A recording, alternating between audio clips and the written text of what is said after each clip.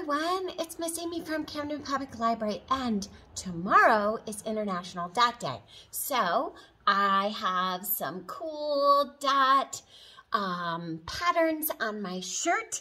I have some Creative Memories hole punches with circles. So there are 4 different size circles that actually nest together. I have a bunch of, so you can see all of these negative space circles from where I punched out. So you could do art using those leftovers.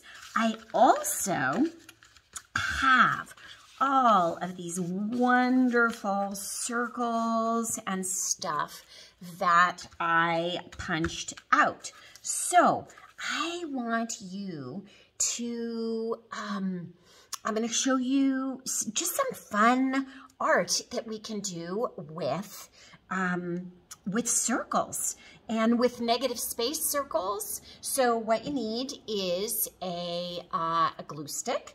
It doesn't matter what. You do not have to have hole punches, but if you have circle hole punches, they're really fun. But you can always trace circles, trace a cup, trace a bowl, trace more than one, so that you get several different sizes of circles to play with. They can be big, they can be small. These are all manageable small sizes. They're smaller than my hand. Like, you know, size of like a nickel, a dime, a quarter and $1.50. So about that size. So they're fun to play with, but you could do whatever you want to cut out your circles. And you don't even have to cut out your circles. You could just trace your circles. But I want you to see cool patterns. Okay, so when I said that these circles nested, that means they are able to stack on top of each other, and they all fit exactly the same. So I'm gonna start with the largest circle. Here's a blue one, and I'm gonna put the next size circle down so that you can see. And it's about 1/4 inch border around, okay? So it nests right inside at 1/4 inch. Okay, so that's one option. Then I could take that same size circle. So let's do this. Okay, so this is the same size circle. And then I'm gonna put the next size circle inside that one. And let's do it all, this one, all the same colors, okay? So that you can see them, because it's cool to play with color patterns too. Okay, so now I have that like that, okay? Now I'm gonna take this circle and I'm gonna do it here, okay? So same size, and I'm gonna put that one right there. And then I'm gonna look for the smallest circle. I put a little dot in the middle. And now I have the smallest circle, okay? And then if I do the same thing, small circle, you can see the 4 sizes. So 1, 2, 3, 4. Okay, so, and I have offsetting patterns. So now I'm gonna do another one, okay? So now I'm gonna nest them all together. So let's start with the largest again. So I'm just gonna put those right there. And we're just gonna play with patterns. And let's see. Okay, so let's try the purple and gold. Okay, so then I'm gonna do the next size down in purple. Okay, like this. So see how it's going to nest right on there.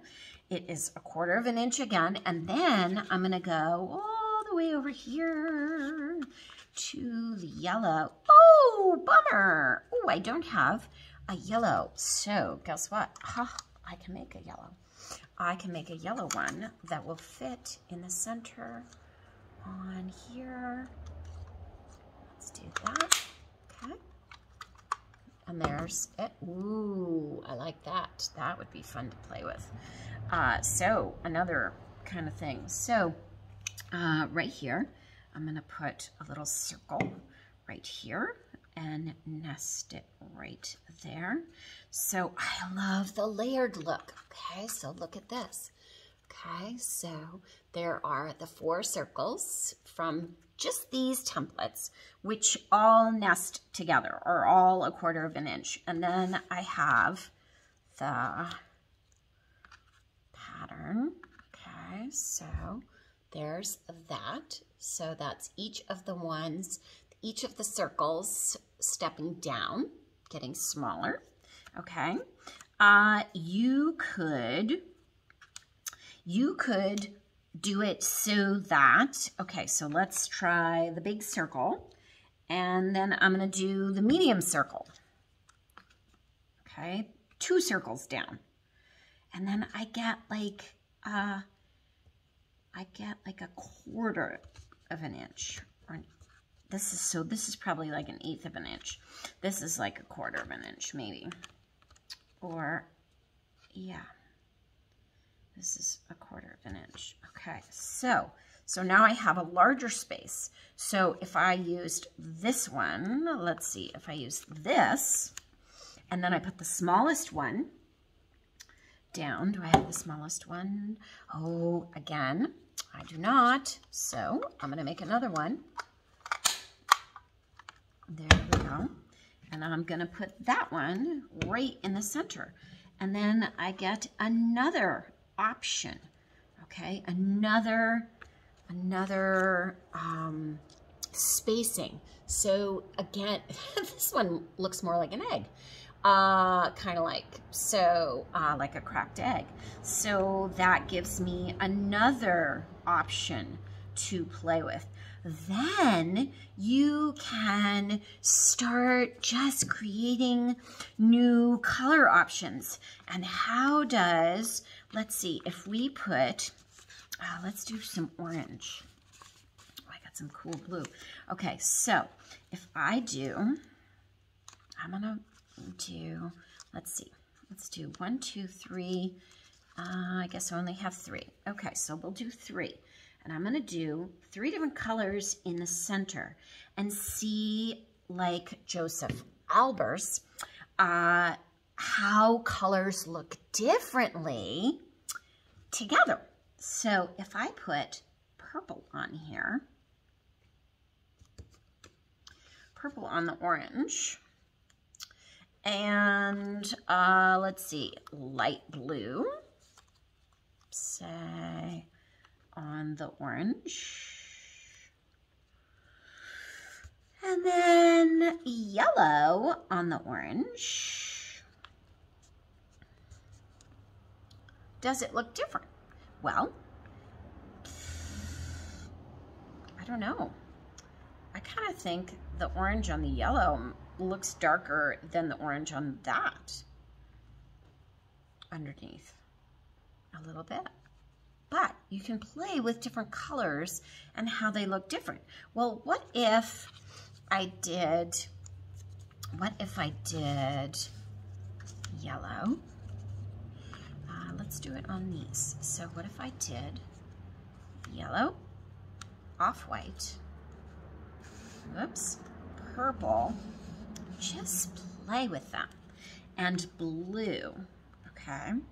Is that all the colored blues that I have?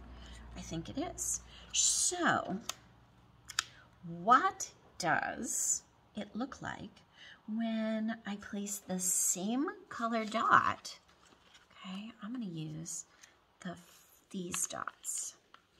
What does it look like when I put 4 dots, the same 4 dots, on the blue, the purple, the yellow, and that, and let's do it on the orange too.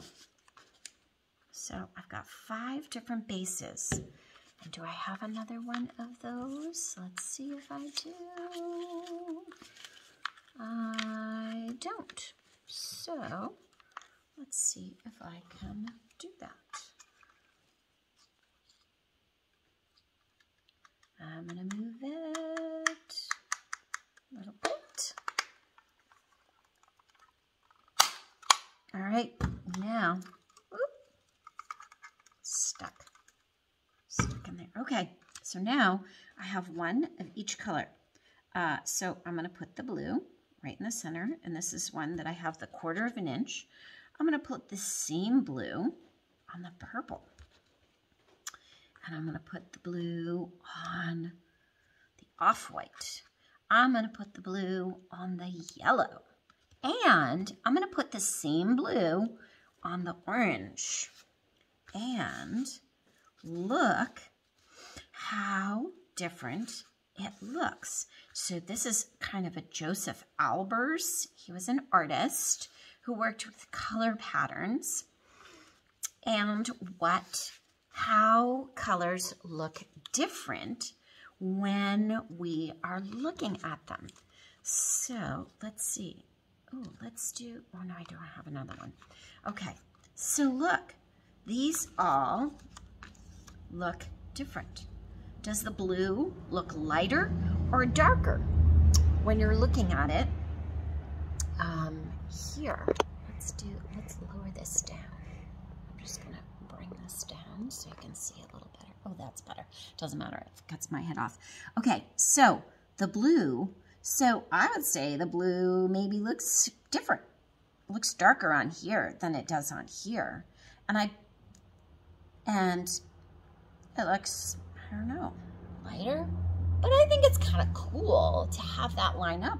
And then you can play with them. You could put them onto a postcard and send a circle postcard. You could do it on a great big piece of artwork. You could play with negative space, okay? So the negative space or the circles with things cut out of them. You could layer the circles just like I did here. And you could just layer circles, like all these circles are so cool. And you could just collage them and then decoupage them or whatever. You could do it on ATC trading cards, which are super big at my library right now. We have a project, an ATC trading card project going on. My art journaling group has postcards that we swap and send to each other monthly. If anyone's interested, you can email me or contact me through the library, Camden Public Library.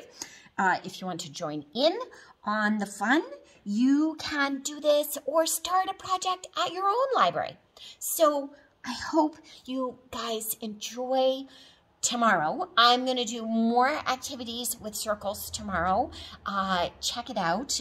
Tune in to fun things that are happening at the library tomorrow all day for International Dot Day, inspired by the book The Dot by Peter Reynolds. You can find all kinds of information and fun things like that. Hugs to you all. Happy creating, Miss Amy.